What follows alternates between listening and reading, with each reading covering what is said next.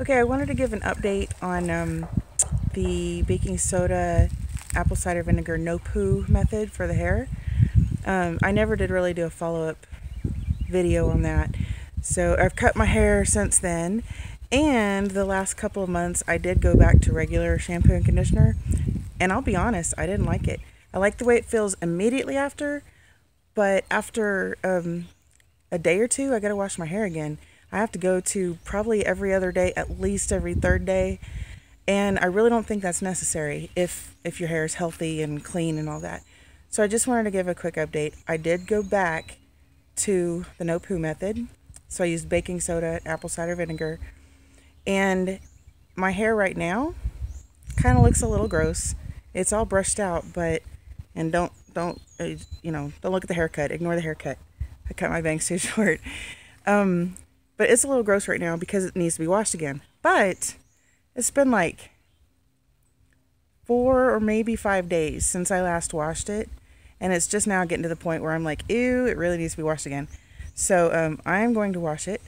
And then I will get another short clip to show you what it looks like afterwards. And I'll talk about how I do the no poo method. It's so simple. So this is before. And this is the after.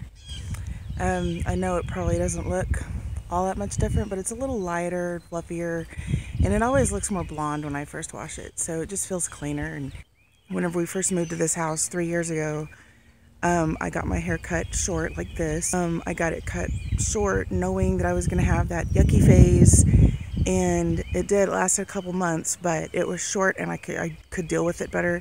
And after that, it was fine. I never had a problem since, except for a short period of time where I tried to go without using any apple cider vinegar, and my hair got a little bit, my scalp was really dry, and it felt different. I didn't like it as much, and then I realized, oh, I haven't used apple cider vinegar in a while. That's the problem. So I started using it again, and it was fine. Now let's go inside and I'll show you how I use it, how I mix the water and the baking soda. Okay, this really is very simple.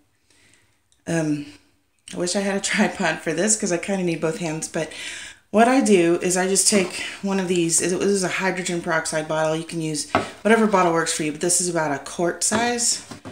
Sometimes I reuse these bottles, and literally this is all I do. I take like a handful of this, kind of crush it up. I have a 50-pound bag of this, so I've got it in a bowl, and then I just, it's hard with one hand.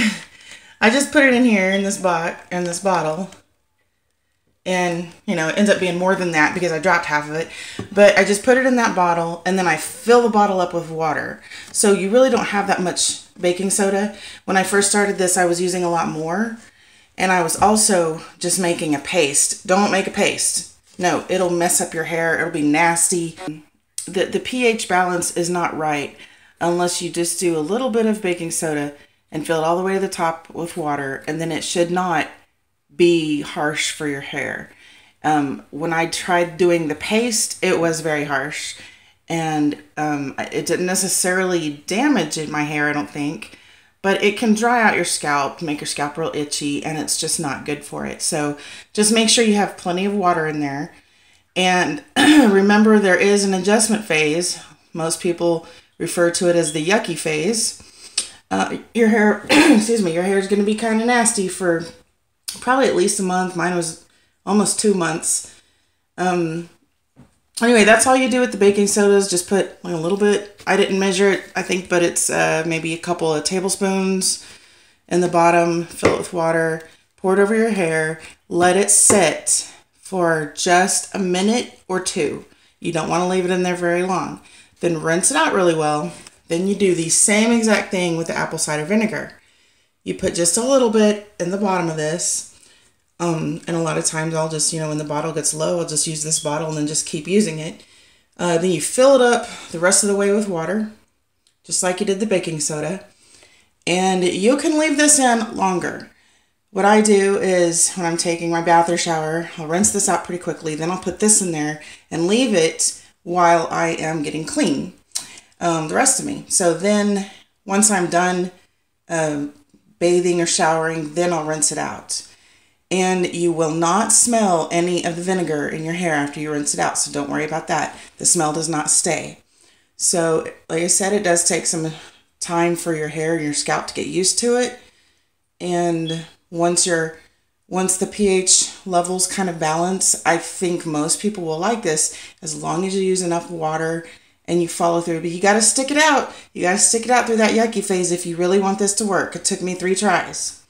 So I hope that helps. And now I have a mess to clean up. I want to give a shout out to Wholesome Roots. So she has 900 subscribers and she wants to do a giveaway, a seed giveaway. So go enter and I will put the link to her channel in the description below. And I think you'll really enjoy her videos. Thank you very much and have a great day.